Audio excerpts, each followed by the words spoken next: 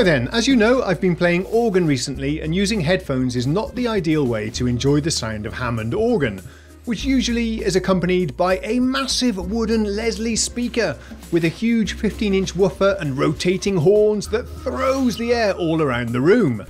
You get a fantastic woody thunk when you're walking your left-hand bass or tapping the pedals, which you don't get on headphones. So I started researching a suitable keyboard amplification system for the VISCOUNT Legend. See my earlier video, and today I'm going to reveal what I bought, and we'll test it out for the first time and review it. So let's unbox the box.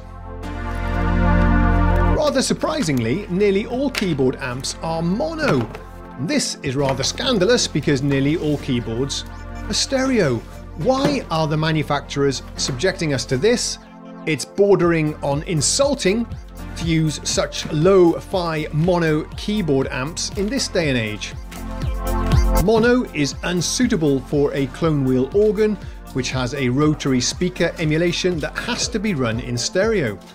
Stereo is also essential if you're playing a piano sound, and highly desirable to get the best out of your synths. Now, most of you already know this, and many of my viewers will be using a pair of active-powered PA loudspeakers, or maybe studio monitors, but I decided to go for a powerful stereo amplifier and a pair of passive PA loudspeakers. I'll explain the reasons why during the course of this video. Price was certainly a factor, and this is just for home use, so I don't need to spend more money than necessary on a system that would be massively overkill for a small room. It doesn't need to be super high-end or rugged, built for a life on the road. When I asked for advice on some forums, people were seriously recommending 2,000 watt systems costing thousands of dollars. Can you believe that? It's crazy. You know me though, let's keep it good enough and affordable. Okay, I'm cheap. It actually ended up with me buying one of the very cheapest PA systems on the market from the biggest music store here in Europe called Thomann. I'm going to give their own brands a chance today, albeit with some trepidation. I'm skeptical about the quality because they are so cheap, but I did read the reviews and discovered that people were very happy with these and rate them highly. So I thought I'd give it a chance. Let's not get snobbish about brand recognition. The speakers I bought have 12-inch woofers. Playing bass lines on organ pushes a lot of bottom end, so I was wary of smaller cabs. Although I wanted something compact as well, so this is a bit of a trade-off.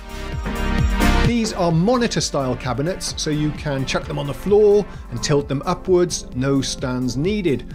I did also consider a 2.1 system with a sub and satellites, but I think you maybe need a pair of big woofers for the rotary simulation to work at its best. I also opted for Thomann's own brand of amplifier. Again, these are remarkably cheap, but got great reviews.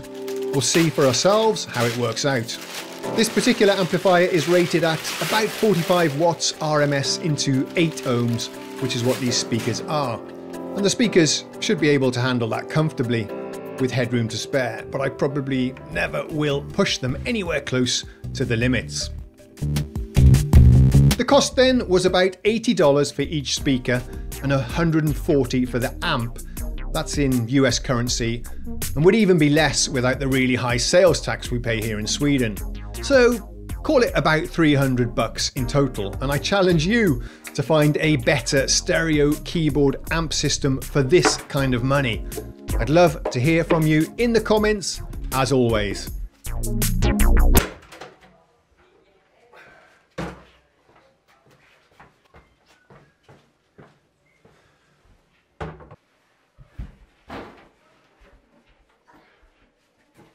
The only real drawback for me is that they do take up quite a bit of space, a bit more than I was expecting, either to the side of the stand or underneath, which doesn't leave much space for your legs.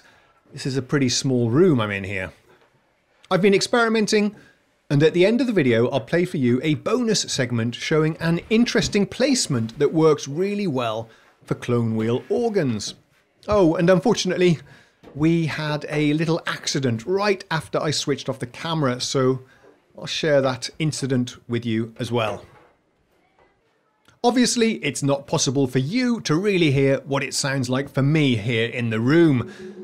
So you're just hearing the sound of the camera mics, which is not really all that great, but at least it's stereo.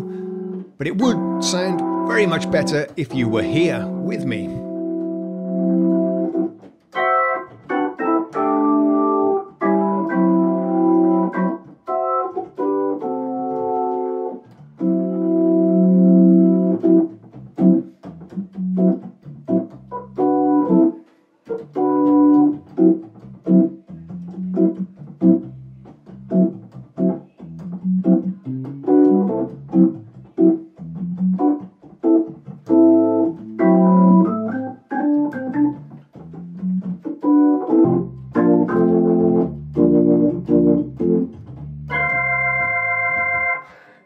There is absolutely no buzzing or vibrations from the cabinets, which I really like. This is something I was worried about, although I did hear some buzzing when I was playing B flat. But it turns out it's the metal chassis of the organ vibrating, so not much I can do about that other than putting a flower pot on it or something to stop it vibrating.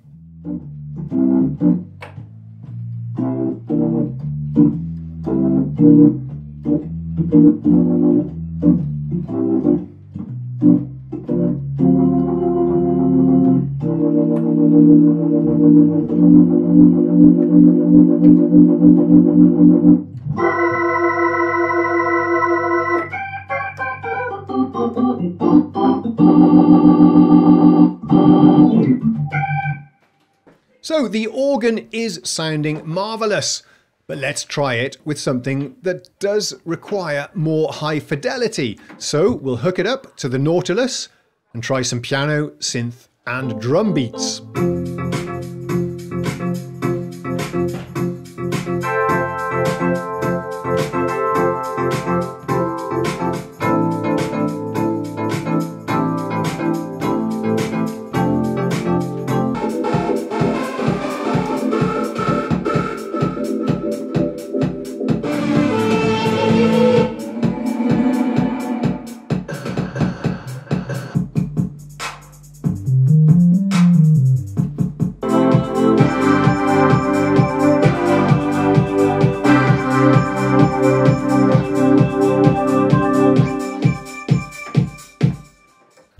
I am incredibly impressed with these loudspeakers. The build quality is outstanding at any price really. It's got this nice carpeted finish. The wood feels very substantial and solid. You've got nice high quality speak-on connectors here as well. A lot of keyboard players are going for powered loudspeakers, and that's something I considered for a long time as well. The only thing is with powered loudspeakers, that's when the amplifier is built into the speaker itself. They're often bi-amped, incredibly powerful, really nice speakers. But I've had them before and they always have like a plastic enclosure. And I found that when you're pushing low bass notes on piano, Rhodes or organ, what can happen, I've had this happen to me before on some speakers I've owned, is that you get a bit of a vibration, a really unpleasant buzzing noise that's just super annoying when you press certain notes or hit certain frequencies. And I actually have in the past replaced plastic speakers for wooden ones like these and had much better experience. There is nothing on here that will vibrate in the same way that a plastic speaker enclosure will. So that's why I decided to go for passive loudspeakers, because then it's more commonly available to have them built in wood. And I did consider also buying studio monitors as well, but the thing is with those, they don't move as much air. They're not, in this particular, you won't find any with 12-inch woofers at a reasonable price. You need to power them both, and you also need to put them on stands for best effect. They're not normally as rugged as a pair of loudspeakers like this that are built to withstand a few knocks. So I wouldn't want to chuck a pair of studio monitors on the floor where my feet are, but these, no problem at all. You can even rest your feet on them if that's something that you like to do. As for this amplifier, I'm incredibly impressed with that as well. The build quality is outstanding. It's all metal as you'd expect, but the feeling of the knobs, the control, the volume knobs on the front for left and right channels, absolutely fantastic. Feels really high quality. The switch gear, the connections on the back, and it weighs a substantial amount. A couple of nice features about this particular amplifier then. You can sort of bury it away at the back of your studio, and it will switch itself off when it's not detecting that there's any signal being passed through it. And then when you play something on the keyboard again, it will wake back up to life. So that's really nice. You never have to bother switching it on and off. There's one more advantage of this particular amplifier, and something that you should keep in mind yourself if you're buying something for a similar application. This one does not have a cooling fan built in. It's purely using convection cooling, which is perfectly silent. There's no noise at all. I looked at some other amplifiers but discounted them because they had whirring, noisy fans. That's not something I want to hear when I'm playing keyboards and synths. One speaker is the perfect height for a comfortable piano stool, and it vibrates very pleasantly under my buttocks when playing. I've forgotten how to play it! As you can tell then, I'm incredibly satisfied with this purchase. I'm amazed what you can get for $300 these days. The sound of these is fantastic. The amplifier delivers more than enough power with tons of bass. This thing shakes the room if you want it to. Let me know in the comments if you think you have a better alternative to this for a stereo keyboard amplification system at this kind of price. And remember, this would also double as a great PA when you combine it with a mixer, some microphones. In a small venue, you could run guitar, keys and vocals through this thing and it would sound really good. Also, a really nice system for having parties at home. Not that I do that, but you could if you wanted to. I can't wait to hear your thoughts in the comments. Thank you so much for watching this video. A special thanks to all my patrons and channel members. I'll see you again next time. Cheerio. I thought I'd share with you this speaker configuration that I've been experimenting with. Something maybe you want to try yourself. So a real Hammond organ has a Leslie speaker positioned to the side of it, either to the left or to the right.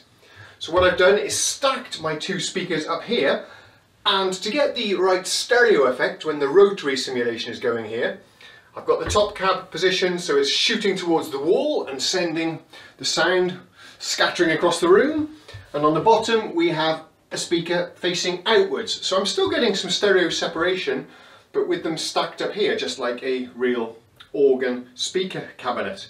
The amplifier is hidden behind the curtains, and yes, we had a bit of a mishap yesterday. Immediately after I switched off the cameras, after the unboxing and presentation, I had it balanced on top of one of the cabs, resting on the handle a little bit awkwardly, and it slid off, smashed into the ground, just from this height, but it made a heck of a bang, and look, it's really messed up the front panel. So anyway, it does still work, which is testament to the build quality of this, but that just shows how heavy it is. The weight of the coils and transformers and stuff inside was enough to really mangle up the front panel. Really gutted about that, just after playing it for half an hour. Oh well.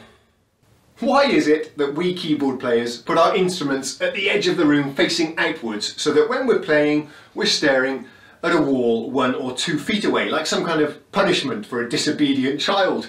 It's kind of strange, isn't it? And I can't think of any other instrument players that do that.